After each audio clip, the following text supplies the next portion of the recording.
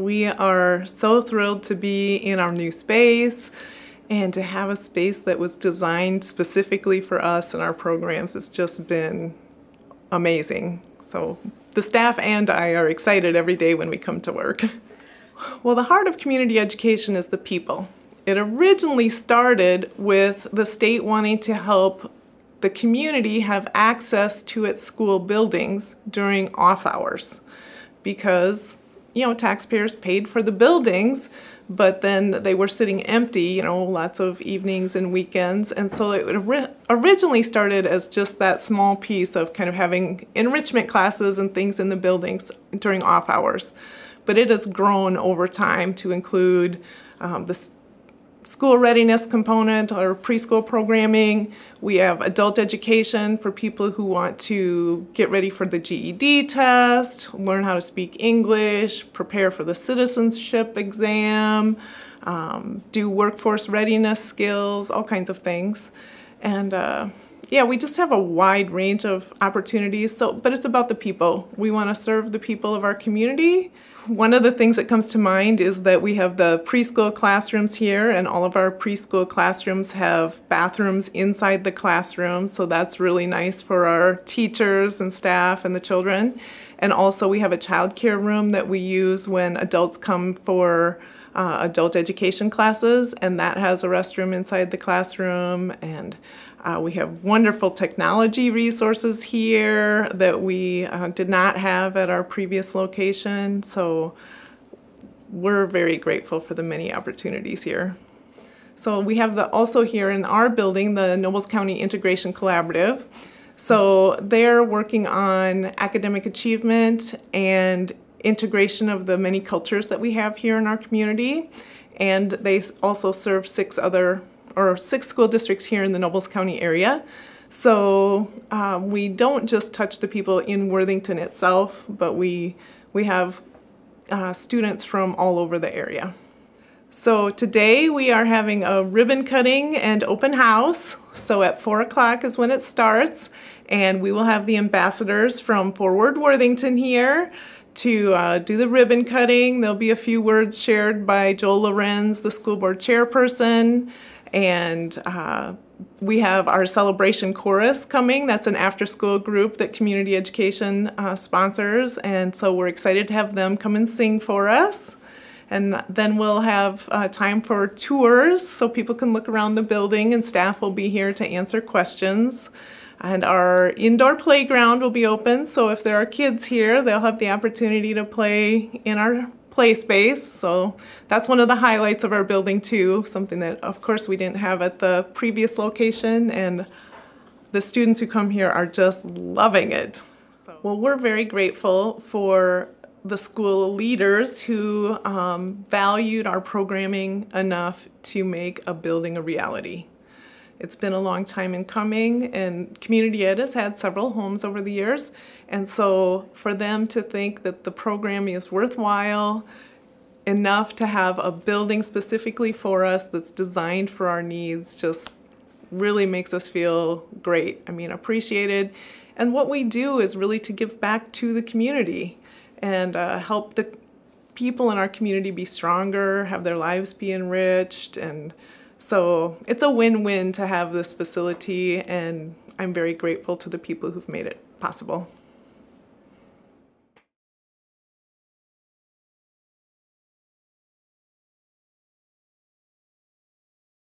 We're so glad to have all of you with us.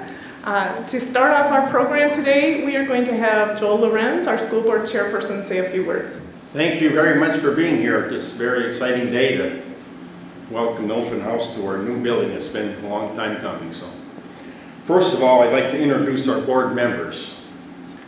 And they are responsible for making this decision, which took us many years to arrive at. But I want to introduce the board members that are here and recognize the ones who aren't also. First is Lori Dudley. Steve Schneider. Adam Bloom. Tom Prince.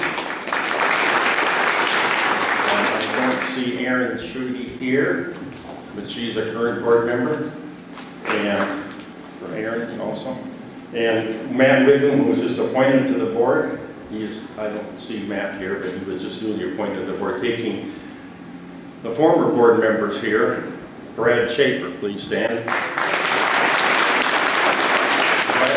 Brad is part of the decision-making process, and he just recently went off the board.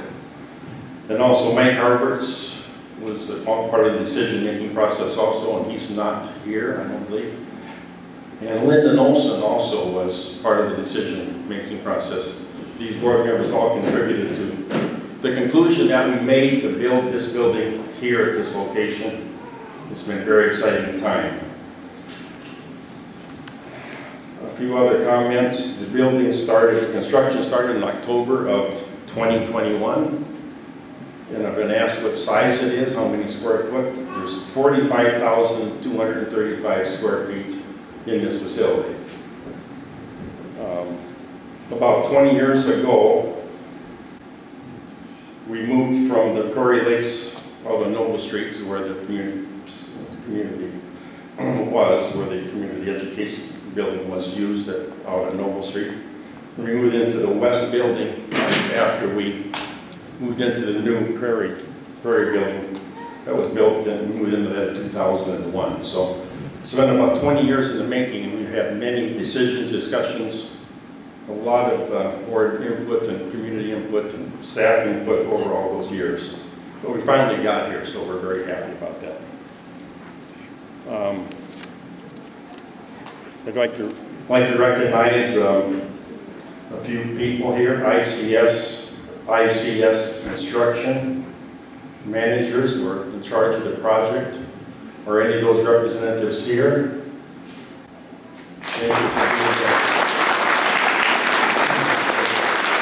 Very good job, well, very good job. Also, we have World Architects and Engineers. I know Sal is here. We spent a lot of time designing and meeting with staff, and they had a committee that also helped decide how to put this building together. So it was very well done, and thank you very much.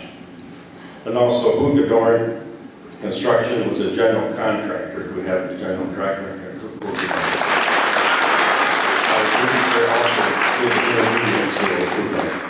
Yeah, they also did the intermediate school, so they've been a very good contractor for us. Thank you very much.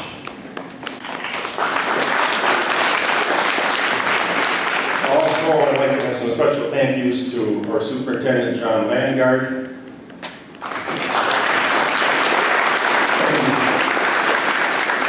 He's done a lot of work with all these building projects the last couple of years. And also our Director of Operations, David Skog. David has done a tremendous job keeping track of everybody and keeping them on task. And he spent a lot of time on it, so we thank Dave very much for that. Also, the Director of Community Education Director is Sharon Johnson. She's had a lot of great input and done a great job helping get the building up and running. The first day of classes, I believe, was February 13th. So it's just been going a few weeks. So very exciting day when they moved in here. So, and also a big thank you to all staff members of community education. It's been a long time coming. We're sorry it took so long to get your new building, but we finally got here, and we're looking for many good years to come using this facility. So thank you all very much.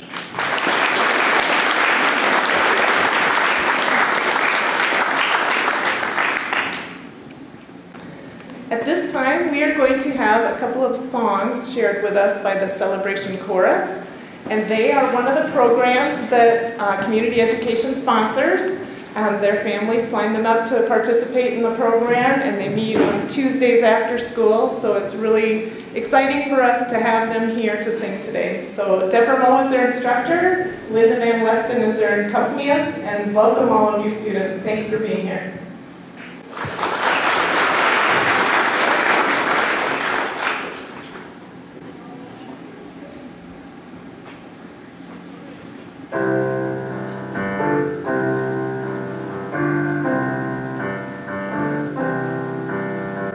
Catch a falling star and put it in your pocket. Slam it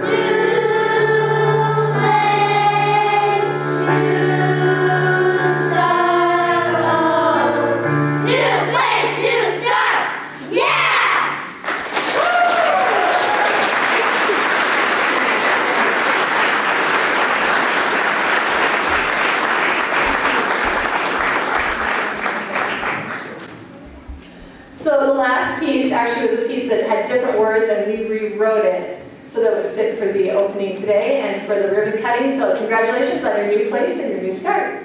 Thank you so much. Thank you, everyone. 1, 2, 3.